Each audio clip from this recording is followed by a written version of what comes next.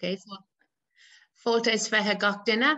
We've our webinar, a cross-union grassroots network of 3 teacher unions, Glór, Voice for Teachers, TUI Grassroots and ASTI Fightback. My name is Kate Relihan. I'm an INTO member, Glór activist and chair of Blanchstown branch here in Dublin. Today, we have 3 rank and file union groups that have been instrumental over the past decade in fighting our corner and representing our voices. From pay equality to job bridge to ensuring our health and safety during the pandemic was front and center. This webinar seeks to inform you with honest facts and figures on the proposed pay deal. We hope to counter the many, many false narratives peddled by union leaders, government, and backed up by media, as we urge you to vote no to this proposed pay cut deal and thereby bring a strong mandate to government that teachers will no longer be walked on or duped. There has been serious conditioning and mistruths by union executives, especially at INTO, who have, as expected, recommended a yes vote, spinning the best worst deal, the now well-known social partnership line.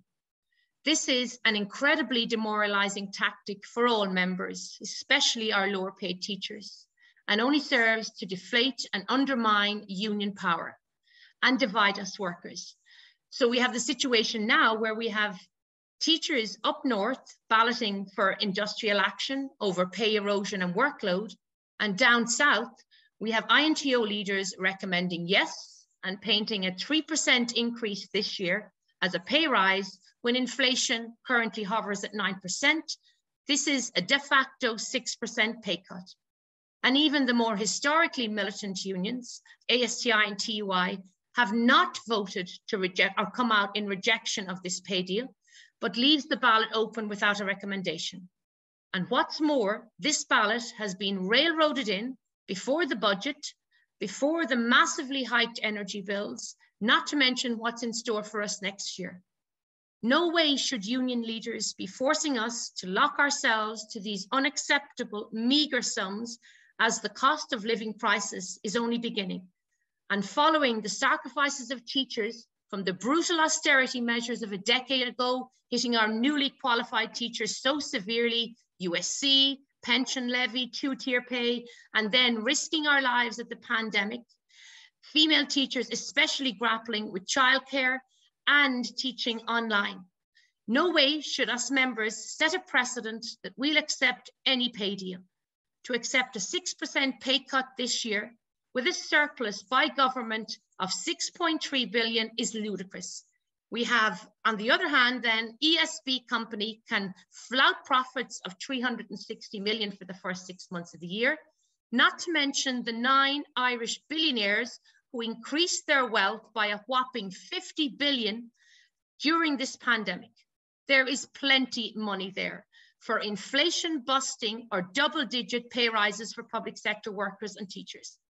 Now I'm going to introduce the 3 speakers of our 3 respective unions who will elaborate with specifics. Through our deuce, we'll have Deirdre, INTO staff rep and delegate. Then Keith is going to come in, ASTI member and member of the Executive Council. And finally, we'll have Katrina, TUI member and a member of the 2nd level Advisory Council. So we'll hit the ground running, and I'll bring in Deirdre first to speak on behalf of the issues facing INTO members. Go ahead, Deirdre. Thanks, Kate. My name is Deirdre O'Toole. I am an INTO member, and I never thought I'd see the day where I'd be fighting for a pay rise, but really when it comes down to it, this isn't for me. This is for, particularly for young teachers, people paying rent, high rent, especially around Dublin, people trying to save for a house, and then all of us who are facing, you know, these high energy bills and, you know, high petrol bills as well. So the INTO have been advertising this pay rise as a 6.5% pay rise, and is very, very misleading because it's not 6.5% this year. This is a 2-year pay rise, so it's going to be spread out from February of this year to October of next year. So it's 3% for this year and 3.5% for next year. So it's 6.5% by October of next year. So it's not quite the 6.5% that they're putting out there. We are due 1% benchmarking. Now, this is regardless of the outcome of the pay deal. In the OLAS that the INTO sent out, it said that this 1% benchmarking was guaranteed. And then I think it was yesterday or the day before, the INTO came out with an FAQ, and they have said that this 1% benchmarking is not guaranteed, and that if we vote no for this deal, we may lose that 1%. So very conflicting information there from the INTO, when really they should be presenting facts and making it clear for members so that they don't have to go into great depth to find out what is actually happening. Also, our increments are not affected at all. We get our increments as normal. So if we can go on to the next slide there, please. So, sorry, technical issues here. No, I was trying to get it up on my other screen, sorry. We've just a very simple graph here to show you the young teachers. So the teacher on point 2 of the scale, they're looking at a pay raise of about €1,000 for 2022. That's before tax. A principal at the top of the pay scale in a 25 teacher school is looking at an increase of about 2,800, and a TD roughly the same. So is this fair? Really, these young teachers paying rent are the ones who need this increase. And this is your 3%. This is outside of your benchmarking or your increments. This is your deal that the INTO are telling you that you're getting. And if we can go on to the next slide there. The INTO have also been sharing examples. So a teacher on this point of the scale will get a pay rise of this. So one of the examples they shared was a teacher from post 2011 who are already quite hard done by, on point 11 of the scale. Now, anyone who's on point 11 of the scale will skip point 12. So that has not been mentioned in their advertisement or their infographic. Their example is a teacher on point 11 of the post-2011 scale will receive an increase of €7,795. Now that sounds fantastic, and almost €8,000 pay raise. That sounds great, but the reality is quite different. Now, they have said, oh, this includes the 1% increase in benchmarking and your relevant incremental progression. What they've done here is they've chosen a teacher who is due to skip a point on the pay scale to show a really inflated figure. So if we break down that €7,795, approximately €580 of that is due to the benchmarking, which they have said we're getting anyway. €5,200 of that is the incremental progression. So that's our increment scale. That is not changing. That is not going to change. So that teacher between February of this year and October of next year will go up 2 points on the pay scale, and a teacher on point 11 will actually go up 3 points. So that's why there's such a big, a large figure there, but that's happening anyway. The real increase for a teacher on point 11 of the scale is about €2,000. That's your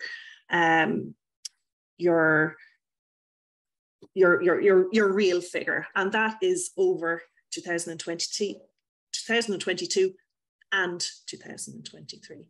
So really, it's disappointing that the INTO are trying to mislead members and not give, while their figures might be accurate, they're misleading, and they're not telling the real story.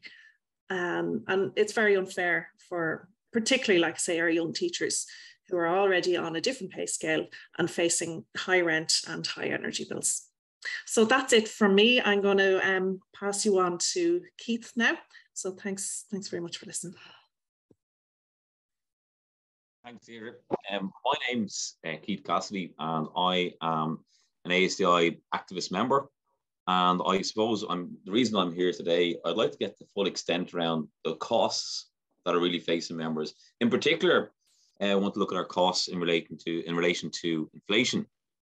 So I want to say, like, there's been lots of obfuscation around the extent of inflation, whether we talk about the pay negotiations or what's been headlined in the media. So the best way for us to look at inflation is to look at, well, how much has it been since building momentum commenced? And since building momentum commenced, so we're going right back, I think it was December 2020, I think we commenced. And from December 2020 to today, inflation has run at 12.2%. And you can look this up on the CSO. It's a really robust figure. So the CSO, 12.2%. Inflation for 2021 was 5.5%. And this year so far, it's running at 8.9%.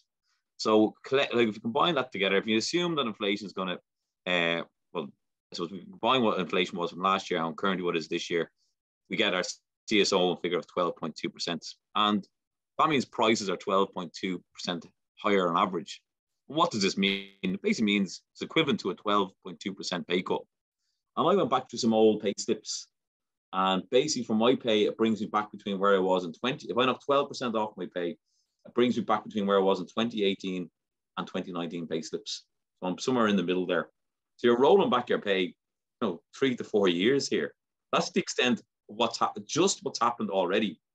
And we know already the extent of the winter that's ahead of us. The other thing, again, is to realize about inflation, and I'll make this point again later on, is inflation is a permanent increase in price levels. So, and just to get that extent, that 12.2% increase in prices that we've seen, if inflation goes to zero next year, that 12.2% is locked in. Zero doesn't mean prices have gone back to where they were. Not to give an economics lecture here, just to clarify some points for people. How does that compare to the past? And one of the key points I look back to was, we're going back a good bit now, but back to, we're going back to the austerity era nearly, would be that austerity era under the FEMPI legislation, teachers were asked to take a cut of around 14.5% for those earning on 65,000. Like 14.5%. Well, if we look at this, we're at 12.2% as the pay cut already. And if we look forward to 2023, we can see the forecast there for the European Commission's forecast is 3.3%. And I'll tell you now, that's a very, very conservative forecast. If you look at Citibank, did a forecast for the British economy for next year, and they have it up at 18%. So if we combine what the inflation we've had to date, what it's likely to be for 2022, plus our 2023, we're talking conservative figure of 17.7% overall price inflation. And that's taking account if we accept the building momentum proposal for next year. That's more than what we've taken from us during the inflation, during the austerity era, and the FEMPI cuts that were brought in back in 2009. And that's huge. And I just want to re-emphasize that inflation, again, it's a permanent cut from our wages. Just to give you some figures around inflation as well, like where is it going to go in the winter? Like, an annual bill for home heating is looking, according to the Green Party, is going to be in around €6,000 a year, or 1,200 for 2 months over winter, and that's colossal when you think about it. Food prices, they're set to rocket this winter as well. And one of the ones I was interested in was mortgage interest rates. Like the central bank is pushing up interest rates. The average home is around 300 grand. If you have a mortgage of 300 grand, a 1% increase will roughly work out at about an extra 150 a month. If it's a 3% increase, it's an extra 450 a month on top of your heating rises and all the rest. If we could go to the next slide, please.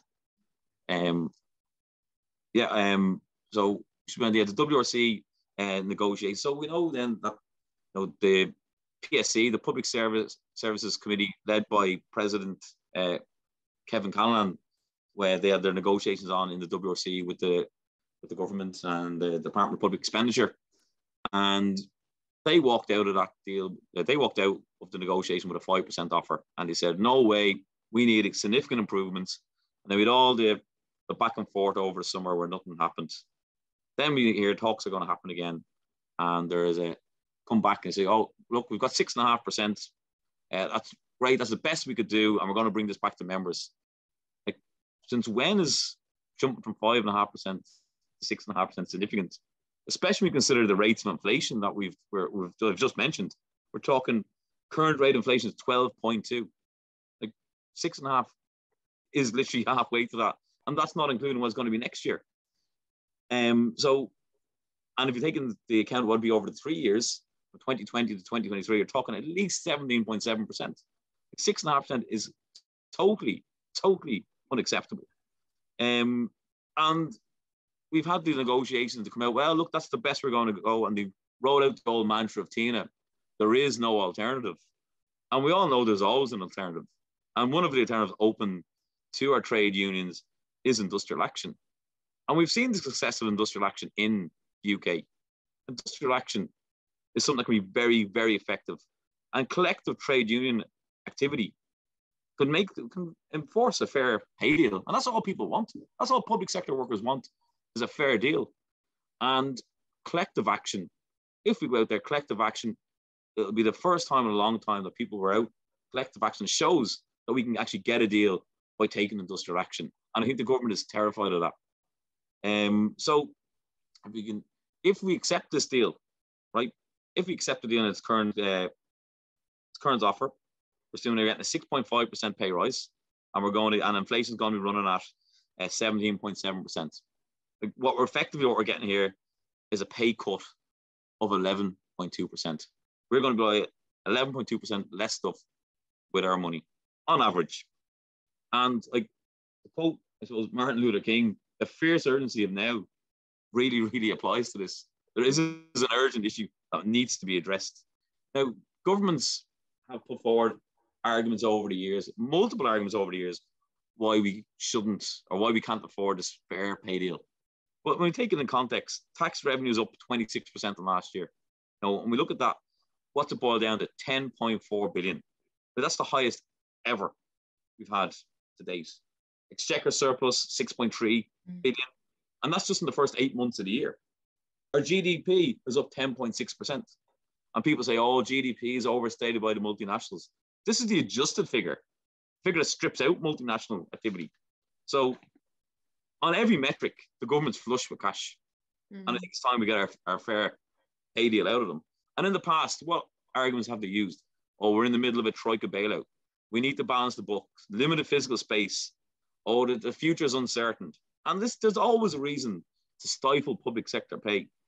But one thing about public sector expenditure, what I'd like to say is a public sector pay rise is largely cost neutral. So government said for every 1% pay increase, the cost was 250 billion. Well, of that, we get half back in tax, your income tax straight away, 23% back in VAT, and then you think about the knock-on stimulus for the economy of new jobs. It ends up being largely cost neutral. So back to this, our government, and the measures that the government are going to take in the upcoming budget are temporary. We're going to be temporary tax cuts. We're going to have temporary cost of living measures.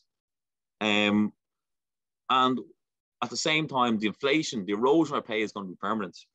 So I think, given that these temporary tax cuts and temporary cost of living supports, we need to be very cognizant of the impermanent effect, the permanent deleterious effect that this inflation is going to have on our pay. And I'd like to leave it there. Thanks very much. I'll pass you over to Katrina. Hi, everyone. And first of all, thank you so much to Deirdre and Keith for speaking before me. I think it's so important. First of all, I'll introduce myself. So my name is Katrina Nicahan. I am a Spanish teacher in a school in Limerick, and I'm an activist with the TUI. And yeah, just to say that, you know, just from what Deirdre was pointing out there around this kind of overly positive slant that our unions are actually putting on this pay deal, but also the kind of narrative out there that Keith was kind of alluding to as well, you know, that the government is kind of peddling around the idea that they can't afford anything more. So I might kind of go into some of those a little bit more as well. But what I'd like to look at is kind of, something a little bit more general as well.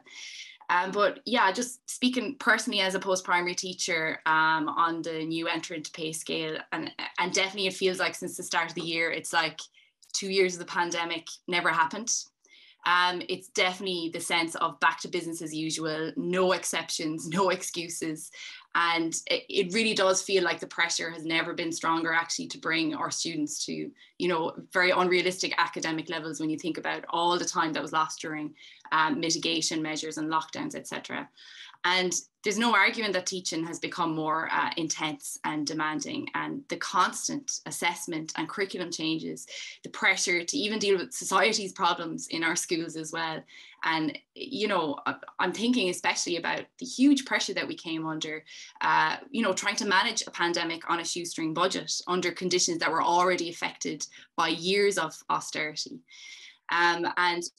Teachers weren't thanked for risking their lives and health during the pandemic, and quite the opposite in many cases. And now it's as though it never happened at all, And it's no surprise then that in an ASTI Red C survey back in March, that only 28% of secondary teachers rated their well-being as good or very good. And teachers saying workload and work intensity are the main factors impacting well-being, and job satisfaction dropping from 63% in 2021 to 50% in 2022. And, what we're looking at now is, we're seeing in September how schools can't find teachers. And with more than half of all post-primary schools with unfilled vacancies, might I add, vacancies that in many cases wouldn't be enough hours to justify applying for the job in the first place. So I think it is important to actually, take stock for a moment.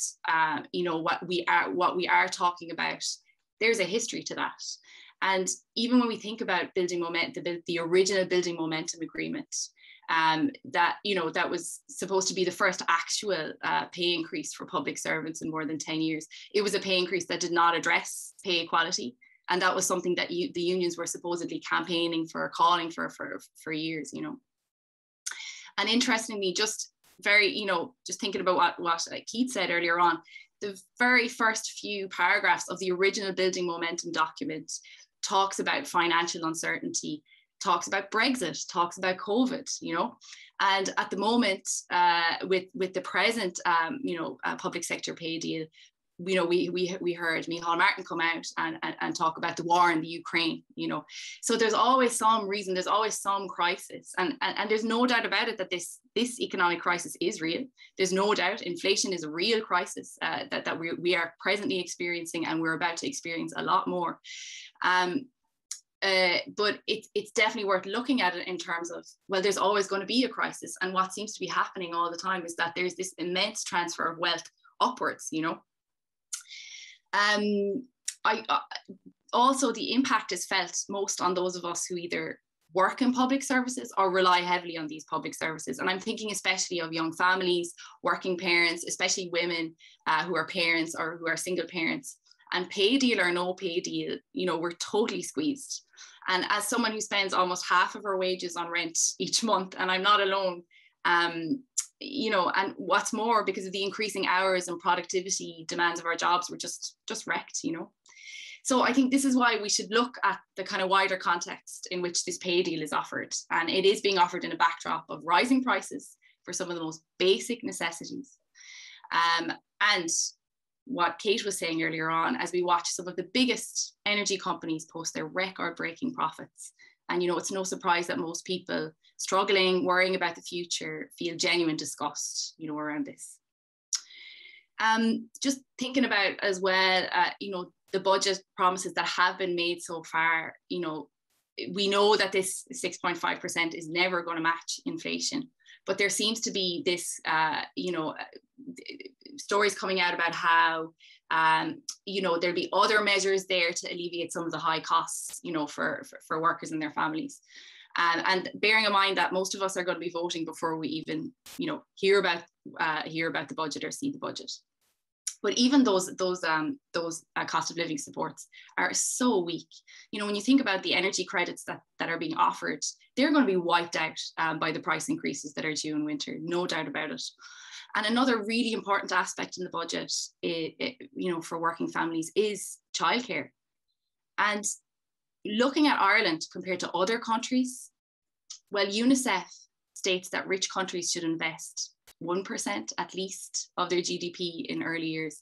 Ireland at the moment spends just 0.1%. And it's actually one of the few, or if not one of the only rich countries where childcare is private and for profit. And what we have now is a situation where families, parents are, spending at least £1,000 a month on childcare. And it's so obvious that, these extra subsidies that are going to come through, well, if the system of this kind of private subsidized model is going to continue, it's never going to work. Okay, it's just going to drive up these costs. Not to mention causing many of us to actually put off, delay starting a family in the first place. If you'd like to move on to the next slide, thank you. So, so the president of ICTU said that he believed that the public sector pay deal was the best that could be currently achieved through negotiations. And yeah, that is absolutely correct, because negotiation is not proven to be fair or effective for teachers. Negotiation has not achieved pay equality so far. And even when we think back to the original Building Momentum deal, the sectoral bargaining fund, which helped restore the HDIP and the PME allowance, was money that could have been used to pay for something else that teachers also had a right to. So, in other words, it is a completely manufactured and unfair situation. And while our public sector unions are, here negotiating, right now we're watching workers in the UK, in the north of Ireland as well, be they public sector or private sector, they're stepping into action. And the level of public support for mass campaigns, for strikes, campaigns like Enough is Enough, it's really unprecedented, but it's entirely justifiable as well. And even here in the South, there's been a high amount of industrial action and organising. I'm even thinking yesterday, over 1,000 workers in the charity sector went on strike because they haven't had a pay rise in 14 years. This October, college students are expected to have a mass walkout over the student accommodation crisis. And we as trade union activists should be showing our solidarity with initiatives like that. Groups of people who refuse to accept the present situation, quite rightly. So, one thing that we should remember from the pandemic is that our work as teachers is extremely valuable, both financially and socially. And just like other essential sectors, such as nursing, we've seen our wages and conditions being visibly driven down. And right now, there is a chronic shortage of teachers. And this is also something that we hold in our favour if we were to wage any sort of campaign or fight. And there's plenty that the government could do tomorrow to alleviate our situation. We should be asking why we're not getting a pay rise linked to inflation as it rises, which has been the case for public servants in Belgium for decades. And, Mick Lynch and the RMT unions have really set a standard around that. The fact that wages should be linked with inflation at least. And just to give an idea of what could be possible, again, I know Keith mentioned a few really good facts and figures as well. A 20% pay increase across the public sector would cost the state €3.4 billion. If corporation tax were at 20%, that would raise 10 billion. And that's one example of how the wealth is actually there. So an inflation busting wage for public sector workers is entirely affordable if the will was there to do it. And, we should be willing to use the information that we're getting here today to break that austerity narrative once and for all in our workplaces, in our communities. And, just to conclude, my workplace, most of the TUI members have already voted, and it's definitely been kind of divided down the middle, actually. And I do feel like a yes vote might be possible, and maybe it would be a setback. But I feel like as well that it's a very strong indication of the need to change the unions from below. And it's definitely been an opportunity to have these discussions in our workplace, to actually encourage colleagues to attend branch meetings, raise their concerns, to network, link up, and, apply pressure on our executives to actually fight our corner and give them the confidence to fight our corner as well. And so the cost of living crisis isn't going away anytime soon. And there's massive strength in our unions and in our power as teachers. And I feel like that should be a really important takeaway from this discussion. And yeah, if you're interested in getting more active in your workplace or in your union, if you're in TUI, please contact the email address there. We'd be delighted to hear from you. And obviously there'll be a cost of living protest in Dublin this Saturday with the presence of TUI and the other unions as well. So I'll leave it at that, and thanks very much. Super. Thanks so much, Katrina, and to Keith and Deirdre also. So we'll just conclude today's webinar, like very stark figures and great analysis there from our three speakers, and how crucial it is actually to be fully informed. So as Katrina has mentioned, whatever the outcome of the ballot, we'll urge you to share this webinar widely, and also bring forth the traditions of the union. Like, definitely staff meetings should be held this week, and facts and figures shared amongst colleagues. Discuss, I mean, Glór have produced, you've probably seen them online, many leaflets and graphics, so of TUI Grassroots and ASTI Fightback. But more importantly, I think, stemming from this, irrespective of the result of the ballot, it's to get active in your union, attend the quarterly meetings, and bring the issues to our union executives. We sometimes forget that they're there to serve us, and take our from the staff room and into meetings. I mean, we had great, it was Harp there, the great traditions in INTO especially, and I'm teaching now with older teachers who would often speak of the tradition of they all went to their meetings in the 80s. And we need to return to that. And actually, Ireland lost the largest amount of strike days per head of population in the 70s globally. So I'm just thinking also of the 1985 strike that INTO leaders, they can organize it when there is pressure from below. They organized 20,000 teachers, special buses and trains were organized by INTO to march from Croke Park, 20,000 to Leinster House over pay erosion and deterioration of conditions in 1985. So now more than ever, given the facts that Keith has given us there especially, that has to be revised. And the best way to do that, I think, is that everyone has spoken to, is each other. The cross-union solidarity is crucial. So, and Mick Lynch has also been mentioned, and he is actually giving great kudos to union members of their power. He's invigorated his union to no end. We saw members joining over the summertime in their thousands. And he didn't take the conciliatory, compromising approach, but he stood firm for his members and defended industrial action as a core part, and this has been alluded to by all the speakers here, in ensuring dignity and respect for workers, but especially for future generations. And speak to any lower paid teacher and they will cite many examples to back that up. So revitalizing our union is not just paper membership that just adds to the union subspace that we currently have. It's actively organizing from grassroots level, bringing the lived experiences of members to meetings, be that workload, the insufficient permanent contracts, or the pay deal at the moment being railroaded in before the budget, and misinformation. So this is most important. So this, I suppose, webinar is for members to organize building cross-union solidarity, active collective action. And we've seen it actually even to cite the states. We've had a Red State Revolt there, a brilliant book that I'd encourage by Eric Blanc to read, whereby even in the most right-wing states of Arizona and Virginia in 2018-19, they grassroots level organized from below and actually gained up to 18 to 20% pay rises, so it can be done.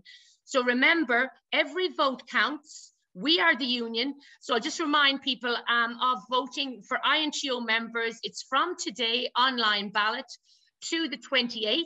ASTI members, they're, I think, school-based ballots, and the deadline is the 5th of October. And for TUI, again, school-based ballots, and the deadline is 29th of September.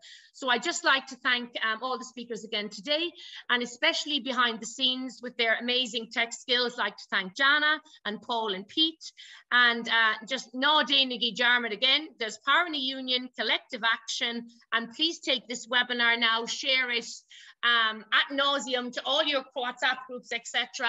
And hopefully from the actually nearly 100,000 teachers in the country, hopefully with this information, we can begin begin growing grassroots, but a strong no, and we need this union given the facts that Keith has given us regarding the cost of living crisis ahead of us, and begin building our unions to where they stemmed from historically and 3 decades ago. Paramila, thanks so much for listening, guys, and slán live.